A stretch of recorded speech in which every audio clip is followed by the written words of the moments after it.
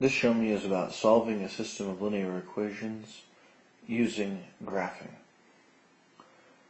So we have here a coordinate plane and two equations with two unknowns. We need to graph these. The easiest way to do this is to use our knowledge about linear equations in two variables in standard form. All we need to graph lines is 2 points. And the best 2 points to have at any time are the x-intercept and the y-intercept. We can get those quickly from these two equations using these formulas. The x-intercept is equal to c over a. The y-intercept is equal to c over b.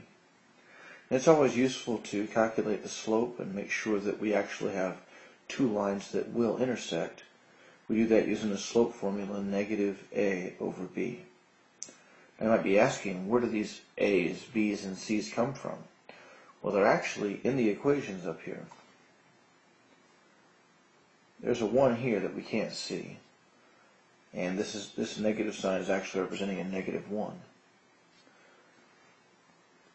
All the coefficients above the letter a here could have the letter a.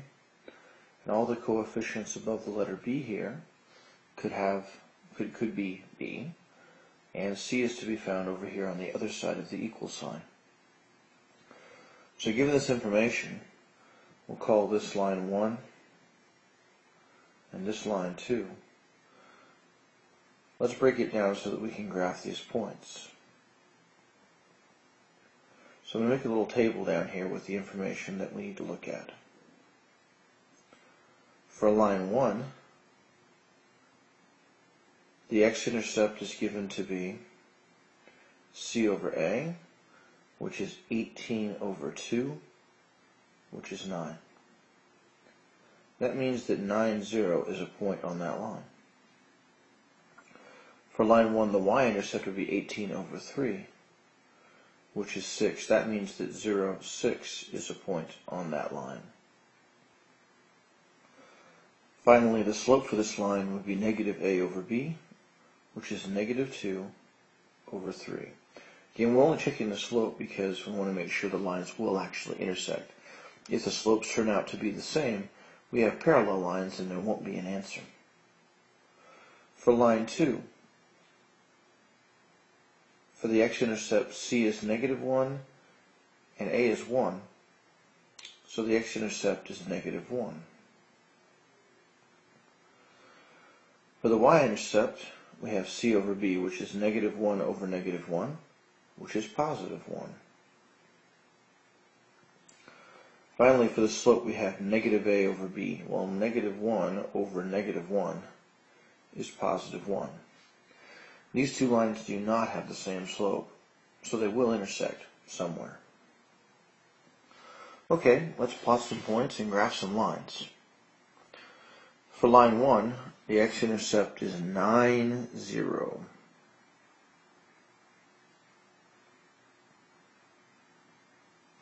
That would be about there. The y-intercept is 0, 6.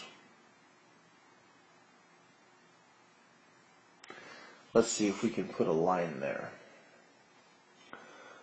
Well, that's obviously the best I can do. Now let's put another line in. This would be line 2. The x-intercept is negative 1, 0. And the y-intercept is 0, 1. And we'll try for another line.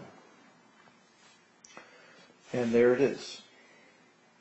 Now, the solution to our system we would propose is the intersection of the two lines.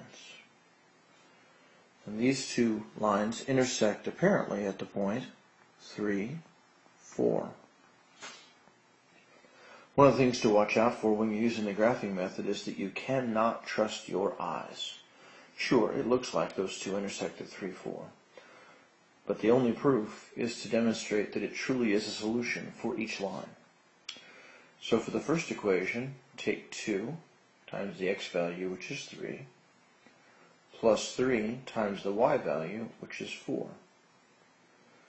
Well, that's 6 plus 12, which is 18. And that does match what we would like it to match. Now let's try again with the other point, the other line. We're going to take 3 minus 4.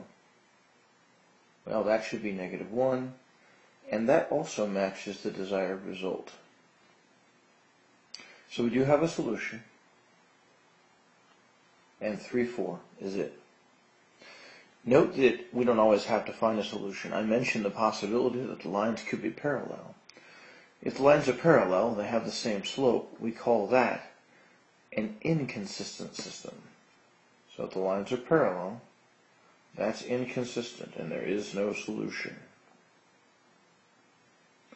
Sometimes also the lines are the same line. If we find that that's the case, we call that a dependent system.